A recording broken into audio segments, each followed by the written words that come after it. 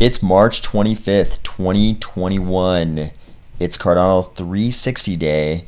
It's going to be a good one. Get ready. Let's go.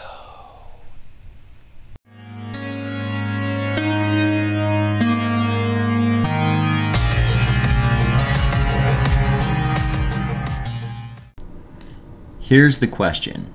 What are you going to be doing today at 10:30 a.m. Pacific, 17:30 GMT, 18:30 CET? See that I used both the 24-hour clock and the 12-hour clock to satisfy both the North Americans and the Europeans, and basically everybody else. You're going to be watching the Cardano 360 show.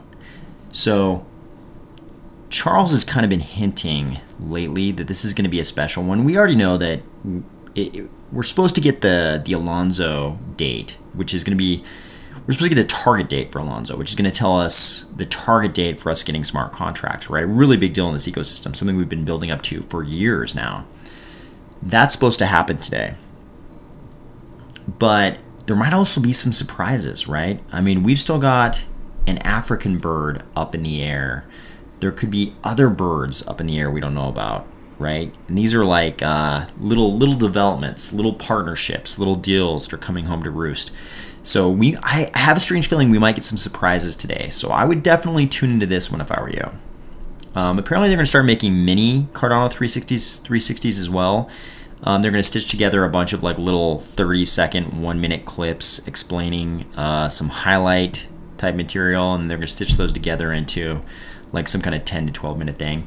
But I would tune into this Cardano 360 thing today. I don't know when the 12-minute version is going to start happening. Maybe that's next month or something, but I would tune into this one today. I think we're going to get some surprises, and I think we're definitely going to get some good news. So that's going down today. Charles's Twitter also tweeted out this link. This leads me to believe that the Cardano 360 show today may highlight ways in which Cardano will not experience some of the shortcomings that leading blockchains have in the past. Like the time described here, where Bitcoin accidentally issued 184 billion BTC in one block. So this was slightly before my time. I got in a little bit after this, but I remember this was pretty fresh on everybody's minds when I got in like 2013. So topic number 3, Catalyst Fund 5 is going to have a $2 million total budget. Included in this $2 million will be a very interesting $50,000 metadata challenge. So I think a lot of people don't realize right now that metadata can be used to do a bunch of different things, including proving the existence of a certain document or an event to third parties without necessarily revealing the data that's contained in those documents or data related to that event.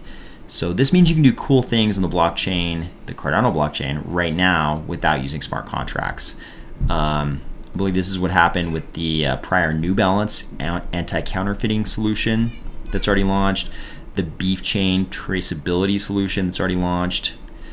And it looks like the winners of this Catalyst Challenge are going to be incubated and supported by the IOHK metadata team.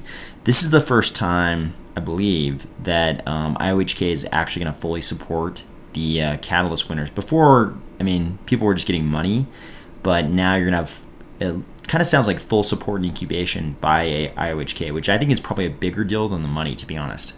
And it just based on how excited IOHK is about the potential of these kind of metadata-based solutions, it sort of sounds like people waiting for Goguen and smart contracts are probably sleeping on the full potential of what can be done with metadata on Cardano right now.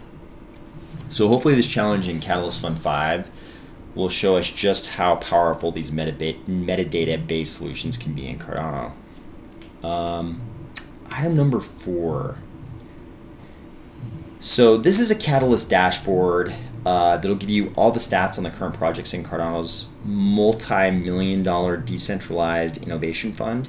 So Catalyst is the world's biggest decentralized innovation fund right now. This is the biggest one in the world.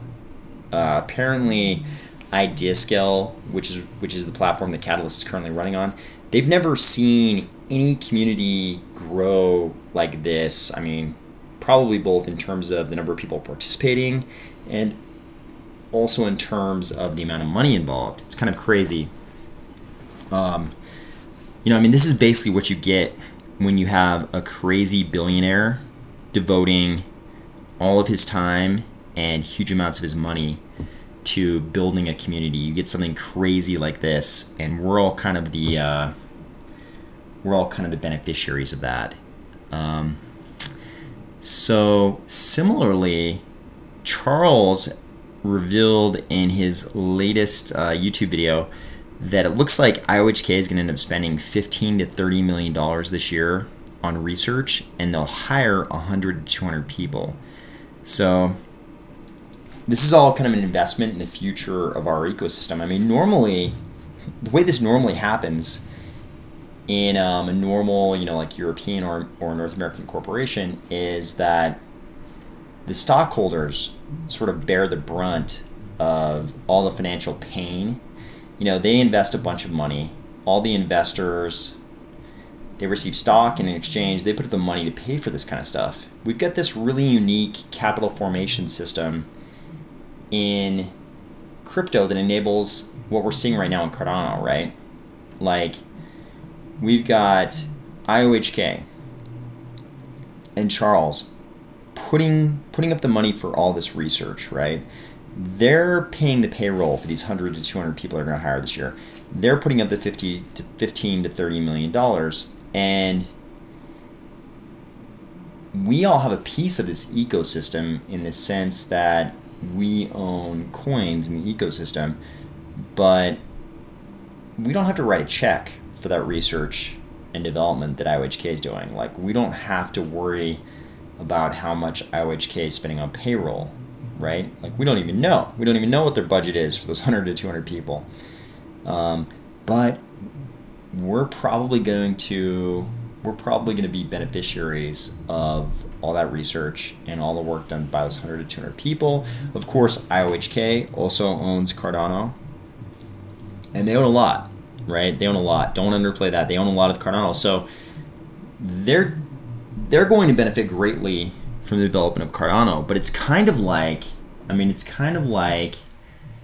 haven't really seen capital formation like this in the past, right? It's like Cardano is pretty early stage. You could say that the biggest piece of the Cardano, user product isn't even launched yet, right? If this were a corporation, in order to get in on a corporation at such an early stage, you pretty much have to be an accredited investor, which means you would have to have a lot of money, right? There are a lot of assets or a lot of income and qualify under the accredited investor regulations. A lot of people in crypto wouldn't qualify as accredited investors. In crypto, you end up buying coin, on Binance or Kraken, and in Cardano's case, more recently, Coinbase, and you can participate in these ecosystems very, very early on.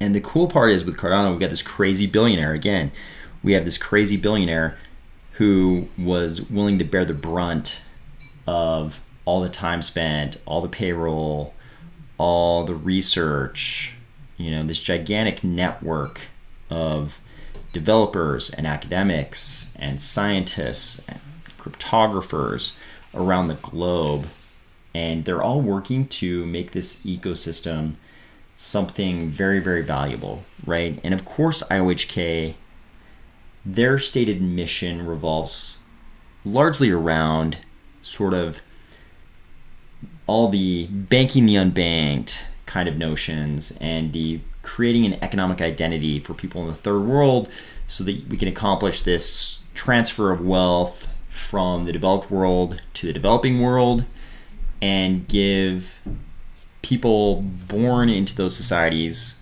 without any kind of choice of their own, giving them a chance to compete on something that begins approaching a level playing ground with people in the developed world, right? I haven't heard anybody who doesn't want to get behind, who won't get behind that. Everybody's in favor of that.